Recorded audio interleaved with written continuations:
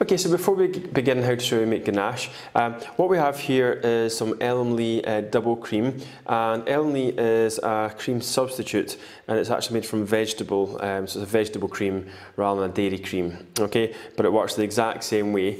So I'm filming this in Spain, and quite often they'll use vegetable or UHT style of cream rather than the fresh cream, so I prefer to use the Elm Lee double cream, but it's the exact same ratio as fresh double cream for this. So what we want to do is, I'm going to use a glass bowl. Normally I would use a plastic one, so I can easily clean and etc. with it. But anyway, so we want to put the 2 cartons of cream in here.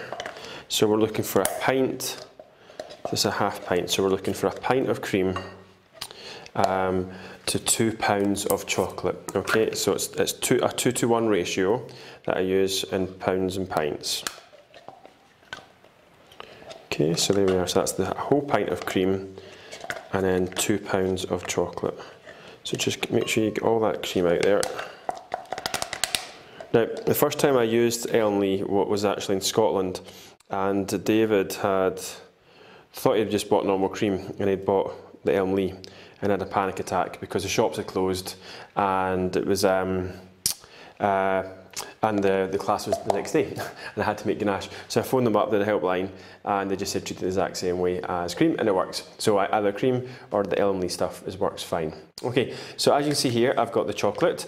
So it's dark chocolate, and it's the Belcolad chocolate that I use. I'll put a link on there for the chocolate where I get the chocolate from, but you don't have to use the expensive stuff. You can use Aldi or Lidl chocolate, as long as it's got a high cocoa content. So this is 55% cocoa for the dark chocolate on this one.